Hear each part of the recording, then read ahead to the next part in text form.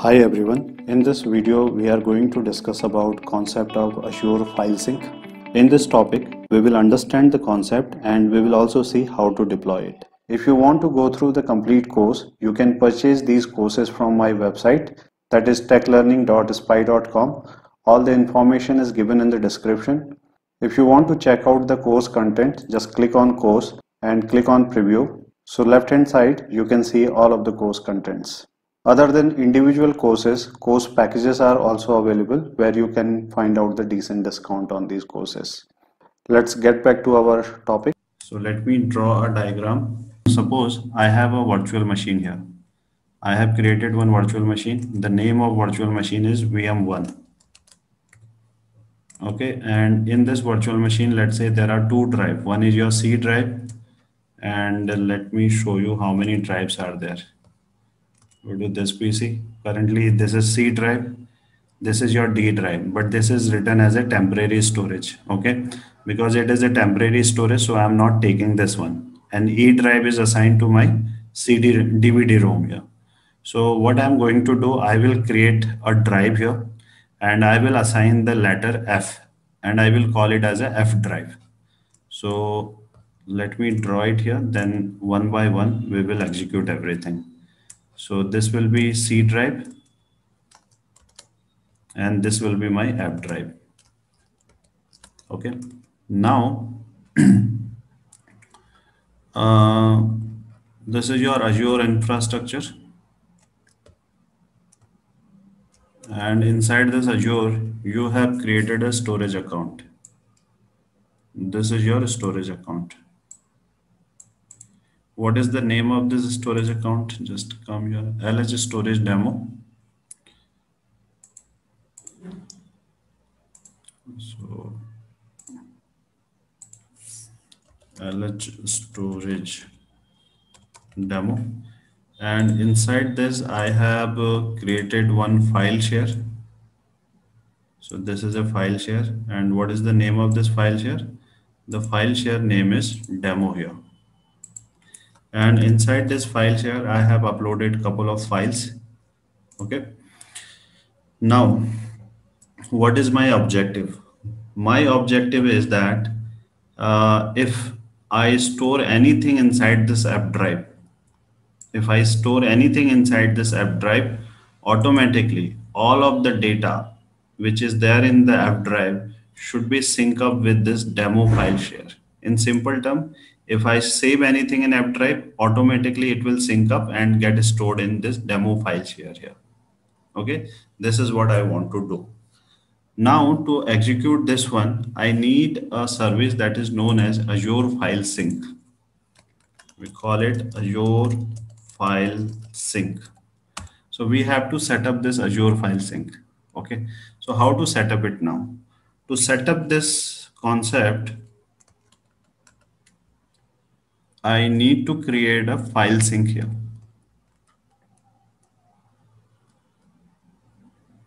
So I have to create a Azure File Sync.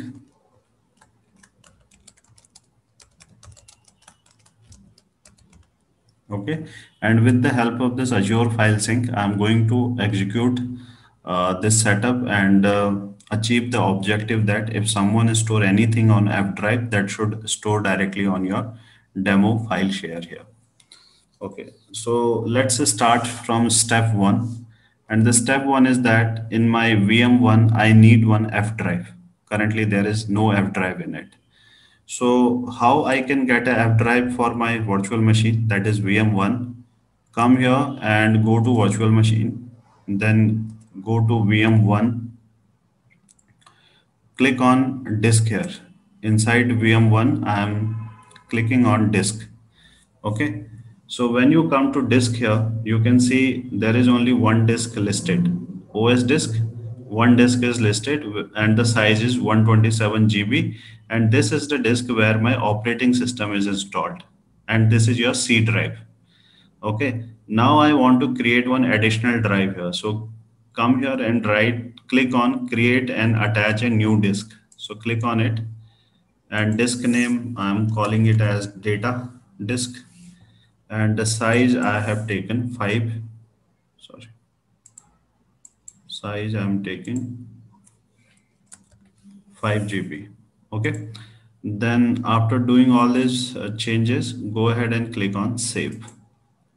So here you can see that it is creating your disk. Okay, let's wait for some time and it will create a disk of 5 GB. So disk has been created. Now updating virtual machine VM1. This process has been completed. It means disk has been created. Now, if I go to my virtual machine, refresh all this thing, still you will see that that F drive is not reflecting here. Why? Because that F drive is like a raw hard disk. The 5 GB what I have taken, the disk what I have created, that is a raw hard disk as of now. I have to format that hard disk, okay, and I have to assign a drive letter with that. Then only it is going to visible here. Okay, so how to do that? For doing it, come on search here and type disk mgt.msc. It means disk management. Disk mgmt. Yes. So disk mgmt means disk management.msc. Open it and click on OK. Let me expand this one. So here you can see that this is your C drive. This is the temporary storage D drive. What is this temporary storage? We will discuss that. As of now, temporary storage means if you store anything on this disk, that will be lost. Okay. So that is the reason I am not using this disk D drive here. I have created this disk 5 GB and it is showing as unallocated. So what I need to do, right click on it and click on new simple volume. Go to next, next, and it is asking me which drive letter I want to assign. So automatically it has picked up F because F is the next available drive letter. If you want to choose anything else, you can choose it from here. So I'm going with F drive, click on next, and now I want to format it. So you can see perform a quick format. This option is checked and I'm going to format it with the NTFS file system. Okay, you must be aware of these file system, FAT file system, NTFS file system. These are the concept of Windows. If you are not aware, just go through this NTFS and what is NTFS file system. So I have formatted means I'm going to format my drive with NTFS file system and click on next and then finish. Okay, so formatting is done and you can see the drive letter F is reflecting here. So close this one and now here you can see your F drive is reflecting. Okay, and if you open this one, there is nothing in it as of now. Okay, so one task has been executed. So step one is done. I have attached one F drive with my VM1. Now I need to create this Azure file sync. So to create the Azure file sync, come here on your Azure portal and type Azure file sync. Here you can see Azure file sync, click on it. Okay, so the resource group is MyRG and name, let's say I'm calling it Azure Sync 1 and region should be same as your storage account. So my storage account is in Central US. So that is the region, this file sync I am creating in Central US only. Review and create this one. Okay, so this is my sync. Let me copy the name and just come to diagram and paste it here. Done. Okay. So now what I'm going to do, I have to register my server with this Azure Sync 1. Okay. So what I'm trying to do now, I have to register this server with this Azure file sync. Okay.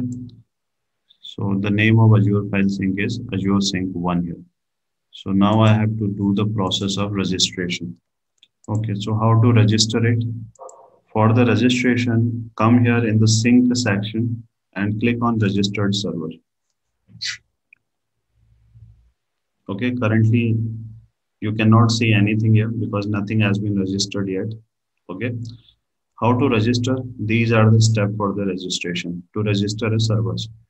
So you need to open this link, and through this link you can download one agent, okay, on the server which you want to register. So this is the link actually, and here you will get the option to download this one. So this file is not showing up in the correct format. So here you can see these are the options available, download options and all. So it is not showing properly. So what I will do, copy this one, Control C, and let's paste it inside your virtual machine itself, because in virtual machine only I'm supposed to download my this agent and install it. Before that, let's go ahead and switch it off because we are working with internet here. Minimize and open it.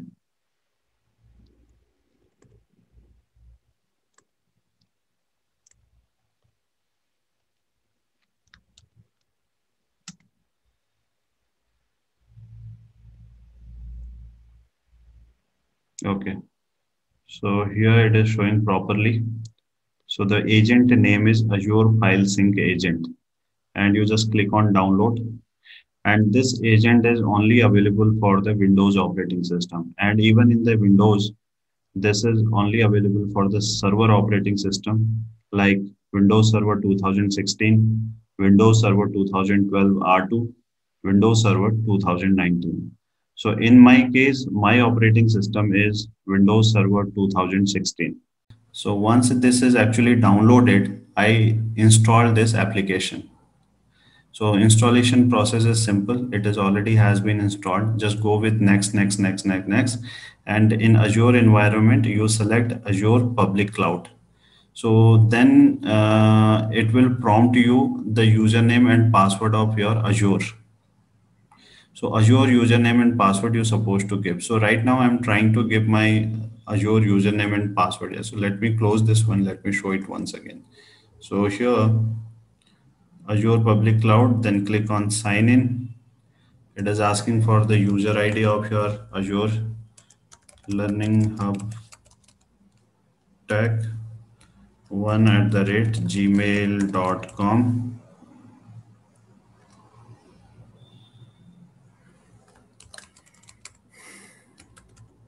And so you can see that it is saying that I have sent one code on your email ID. So let's come here and go to Gmail.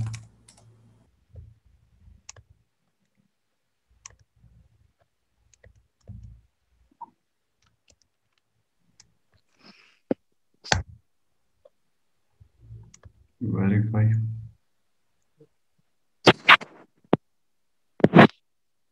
So this authentication is successful. I'm connected. Actually, my Azure file sync is connected to the backend Azure infrastructure. Now it is asking me to choose my subscription. When you click on it, my subscription is free trial. Resource group is my RG, and storage sync service. So I had created Azure Sync 1. So this is what I have selected.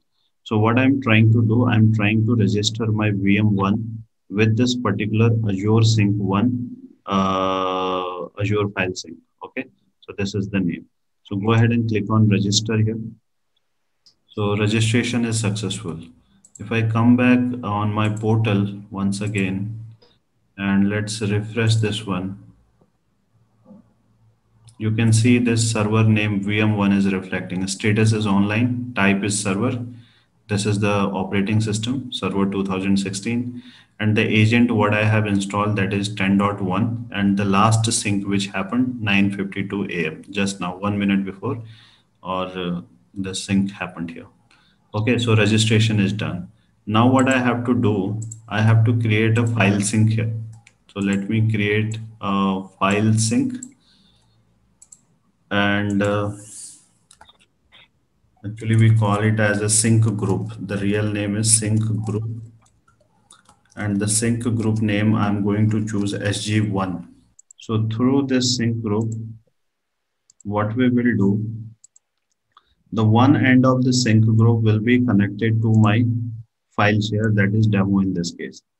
And this connection is called as client end, because this is, oh sorry, cloud end. Why? Because this is connected to the cloud here. Cloud in the sense, this demo file share is in cloud only, right? It is in Azure. There's a storage account and this file share, everything we have created inside our Azure. So that is the reason it is known as the cloud end. And this will be known as your server end. And this will finally attach to this F drive here. Okay, and this will be known as your server end. So in this practical, I have created this virtual machine inside the Azure itself, but this is not mandatory that it should be in Azure. It can be your on premises, it can be your AWS virtual machine or any other cloud service providers virtual machine. Okay, we have to do the same process wherever we are trying to implement this setup here. Okay, so let's create this sync group first and do the attachment with file share as well as with your app drive inside VM1. Okay, so to do that, come to your portal, and here there is an option called sync group. So click on it, and click on sync group. Sync group name, I'm going to select SG1. Subscription free trial. It is asking me about the storage account where my file share is there. So select the storage account. So my storage account is this one, LH storage demo, that I have selected.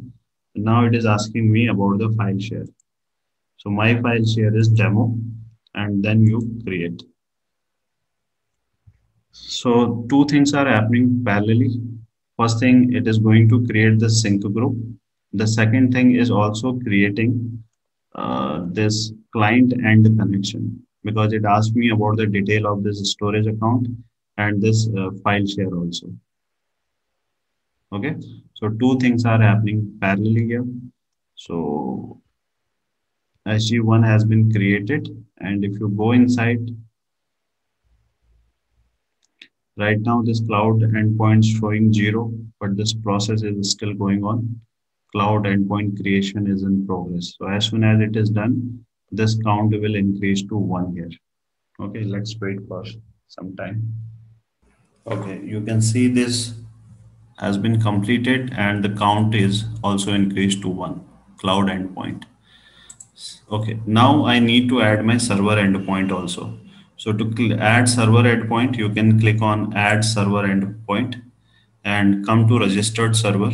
So if you click on it, you can see VM1 is already listed because we have completed the registration process. If you want to add additional servers here, first you have to do the registration, and all of those server will reflect here. Right. Now it is asking me about the path. Path means from where exactly inside this VM1 you want to do the sync with the demo file share. If you want, you can create one folder inside my F drive and you can mention the path in this way. F colon slash then name of the folder. But in my case, I want to mention the complete drive here. So you need to give the drive letter in this format, F colon slash, okay?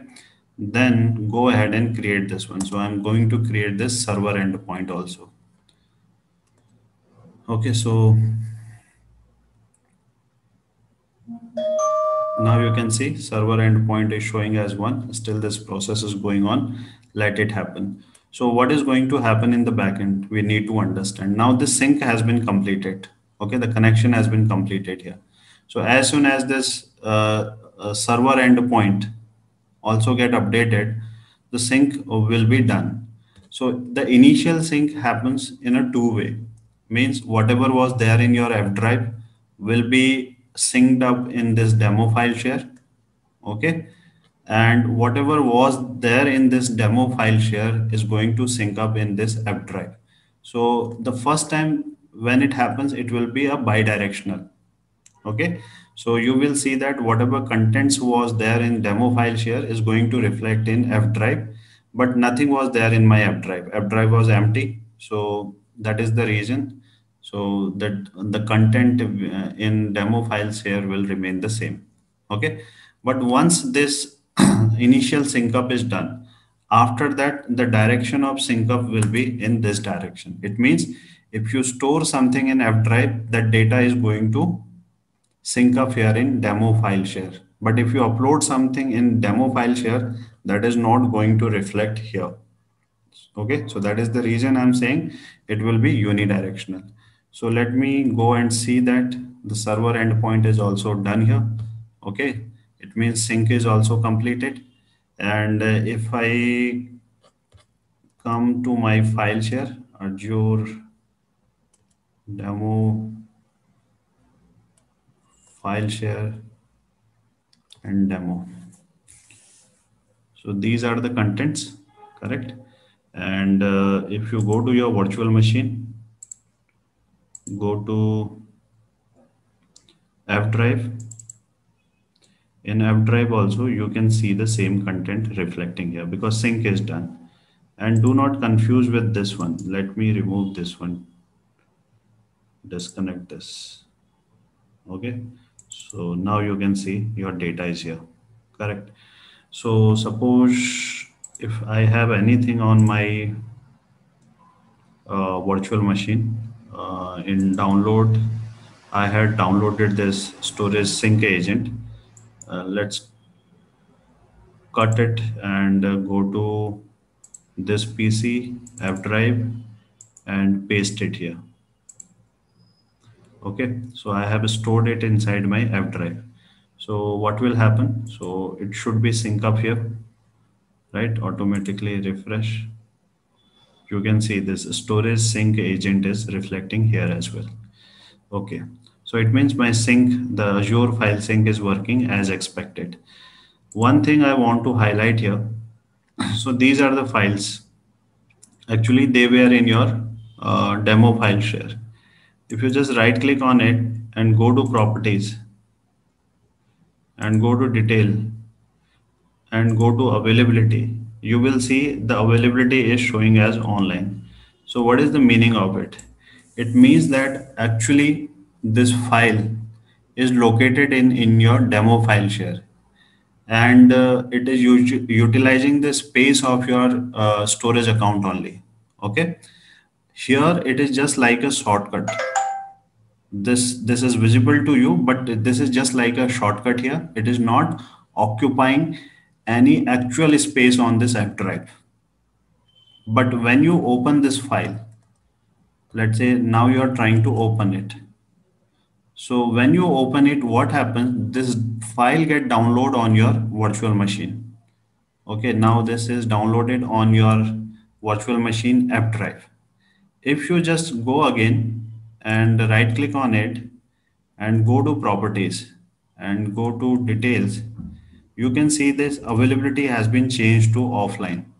What is the meaning of it? It has been downloaded to your virtual machine. Now it is actually occupying the space of your app drive. Okay. So this default sync period is 24 hours. After 24 hours, you will see that again the status of this file will change as a online, and this will be only available as a shortcut. So this is one of the benefits. That is the reason I'm configuring this Azure file sync. So in actual, it is not occupying my virtual machine space. This is just available as a shortcut. Whenever I need, I will just open it and it will be downloaded locally and I can access it. Okay, so this is how this concept actually work here. So I hope this concept is clear to you. If any question, please let me know.